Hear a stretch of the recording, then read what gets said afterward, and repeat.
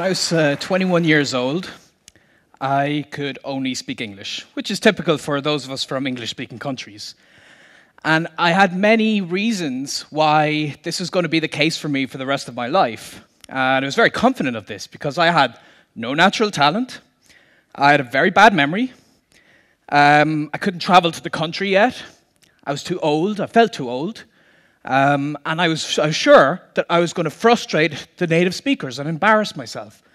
And on top of this, in school, I did really poorly with languages. So I did actually get the opportunity to get into languages after I graduated university with a degree in electronic engineering, still only able to speak English. I moved to Spain, and I figured this is it. This is going to solve my problems, living in the country. No. 6 months later of living in Spain, couldn't speak any Spanish. Now, a sensible person would have given up at this stage and gotten the point. I'm not very sensible, though. So I figured if I change my approach and change my attitude, maybe I can change my language skills. And what happened to inspire me to get into language learning was I met a polyglot. A polyglot is someone who can speak many languages. And the first time you meet someone like that, you can't help but feel really impressed. Like, for instance, there's Richard from the UK, and there's one video online where he speaks 16 languages. Let me just show you a little clip here. You can see him. Je parle français et anglais avec ma fille. Speak French, Macedonian, Czech, and Catalan, which is pretty impressive. And we also have Luca from Italy, and here you can hear him speak in German and Portuguese. We also have Susanna, who goes through here her Italian and her Russian. And a very impressive video I saw once, this 16-year-old from America called Tim goes through 20 languages in one video. And in this part here, you can see him go through Wolof,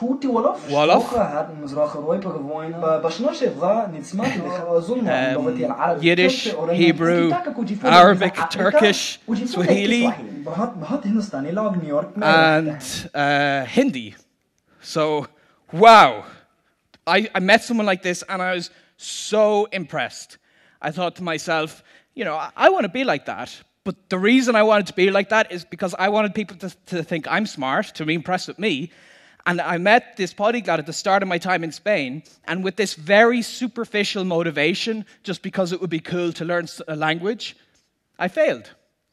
So what I discovered after those 6 months is one of the biggest problems we have in language learning, but we don't know it, and that's motivation.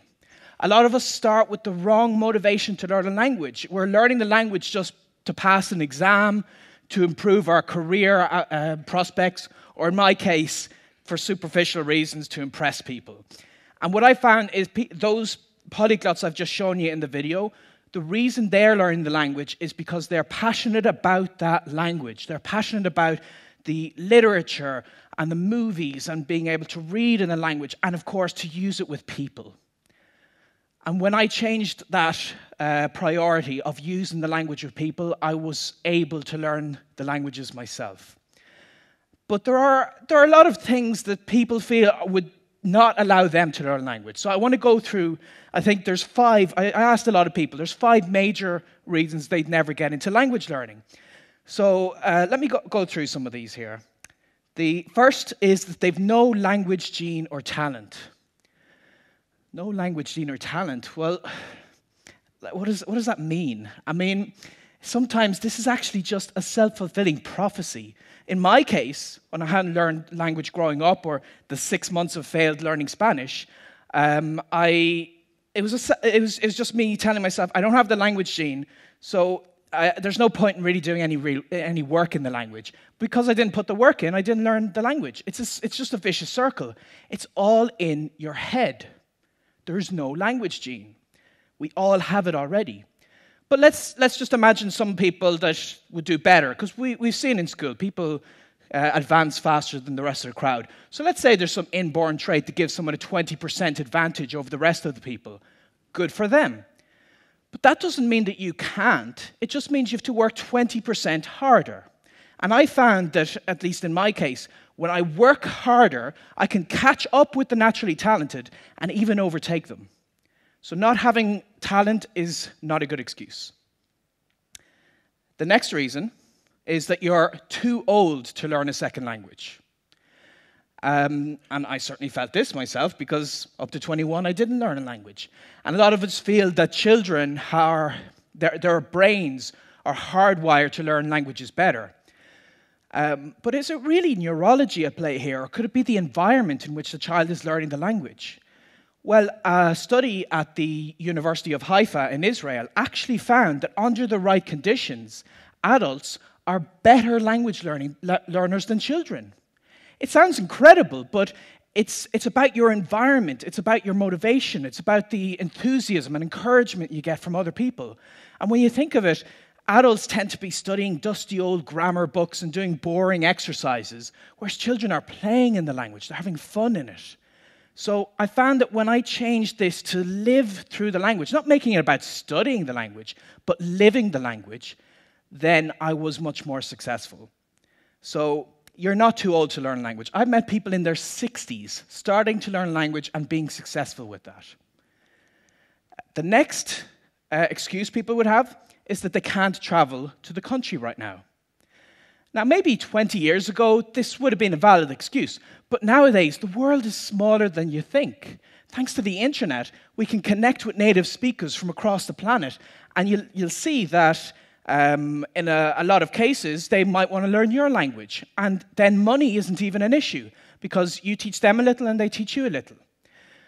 But even forgetting the internet for a moment, a lot of us live in cities or towns that are more international than what we think. And when I was traveling in America, I made it to Columbus, Ohio, of all places, to meet this very interesting polyglot called Moses. And he does what he likes to call leveling up, where he'll go to some public place and just see if he can find some foreigners and practice the language with them. And I joined him when we went to a mall in Columbus, and the two of us managed to practice 12 languages. And just here in this clip, you can see he goes to his Cantonese and his Cambodian. And you can see the guy really appreciated them trying. So you can learn a language anywhere. And I wanted to push this to the limit. My most recent project, I went to the middle of Brazil, of all places, to learn Egyptian Arabic. And I succeeded because even though there were no Egyptians around me, I got on Skype and I talked for 1 or 2 hours a day, and I managed to go up towards conversational levels. So no, not being able to travel to the country is not a good excuse. The next one people might give is they've got bad memory for learning all that vocabulary. And this was certainly what I felt, because when I first tried to learn Spanish, I'd get a big list of words, I'd try to go through them, and I forget them very quickly. But research on memory capacity has found that it's better when you revise these words with the right frequency. And there's this technique called spaced repetition, where you learn the word, you revise the word just before you would forget it. And it looks something like this forgetting curve. The red line is what typically happens when you first see a word, but to get it into your head and stuck there permanently, then just review it to make sure it goes, review it 1 day later, then a week later, and then a month later. And there are apps on your smartphone, and there's free programs you can download that help you time all of this. So that's great, but you can learn the words faster and better if you combine this with an image association technique. So for instance, let's say I wanted to learn that the Spanish word for to fit is caber. Well, what if I imagined then that it's barely possible to fit a bear in a cab? Caber is to fit. So you do this for a lot of words, and it actually gets very easy with time, and you can learn vocabulary instantly. So no, having a bad memory is not a good excuse. Next, and I think the most important one that people always say is that they're going to frustrate native speakers. And this is just so not true. I've been to many places, I've spoken to many people, and every time I attempt to use their language, they're overjoyed. They're so pleased that I'm even trying. And I just feel like, especially adults, when we learn a language, we're such perfectionists. We want everything to be just right. And perfectionism is a really bad thing in language learning, because a language is a means of communication. It's a way to get to know new people and new cultures. And when you embrace this, it's okay to make mistakes. And I actually have a goal to make at least 200 mistakes a day, because then I know I'm getting somewhere, I'm using the language. So embarrass yourself. Go out there, talk to people, it's okay. When do you think I was learning a language better? Here or here? So anyone can indeed learn a language when you use it with people, and it's okay to use it early. And this is so important that you don't have to wait until you speak the language perfectly and fluently and so on. You can get into it sooner than you'd expect. And it opens up so many doors to these other cultures. So for instance, after I'd learned that Arabic in Brazil, I made it to Egypt, and I made it all the way deep into the Sahara Desert. I sat down in the sand with an Egyptian, and I had some tea, and we had this nice little chat here. Wow. ميدان تحرير صغير مش كبيرة. ميدان تحرير مش مصر. أيوة. مصر كبيرة. And there I'm just saying that Egypt is so much, it's so vast, it's so great, it's so much more than just Tahrir Square in Cairo. And now when I was speaking with him, I used the wrong word here and there, and I conjugated the wrong verb every now and again, but that's okay, because even with this conversational level, I had this fascinating conversation with him. And I've done this with other cultures and other languages. I even managed to learn a little American Sign Language. And here you can see, Juliana had asked me, why didn't I learn Irish Sign Language? And I said, because when I'm in Ireland, I like to improve my Irish or my Gaeilge, which I can then speak here. Maar dúirt me tá mé taistil le Gemlín. So that was me on Irish radio saying about my travels and whatever. And I learned Irish for 10 years in school, and I wasn't able to say the most basic phrases after that. But as an adult, I went back to Ireland, and I embraced using the language as a beginner. And that helped me to reach this stage. And it's okay to be a beginner. It's okay to be conversational.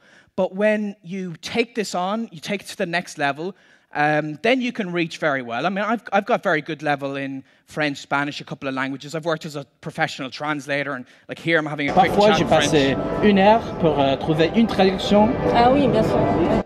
And that's great. That's what everybody thinks of when they're getting into language learning. They think, that's what I want to be. I want to be at this very high professional level, have deep philosophical conversations. And that's fantastic. And yeah, it's impressive when you see people like that. But rather than being impressive, I think it's so much better when you embrace the beginning stage of language learning. And one of the most amazing experiences I've had was when I was in China on the train, 2,000 kilometers deep into China, and I had a basic conversation of what's your name? And it turned out I was given my Chinese name there on the train. And look, this is how it went. 你叫什么名字？ What's your name? 我叫 Benny. I'm Benny. Benny. 我没有中文。 I don't have a Chinese name. And then Li Hui says, I'll tell you what, your name is Bunling. Bunling. Because this sounds like your normal name, and it means ability or skill. And you know, I could have that conversation even with a basic conversation level of Chinese. And I do have the ability, I do have the skill to learn language, but I always did. We all always do. And the reason I have this skill is not because I was born with it and others weren't. It's a decision I made. And the problem a lot of us face is we feel that we're better studying and preparing for speaking a language someday, because if we do it too early, the world would end from all this frustration we cause people. There are 7 days in a week, and some day is not one of them. I say, rather than see if the world will end, a whole new world will begin if you try to learn a new language. So I hope you'll give it a try. Thank you.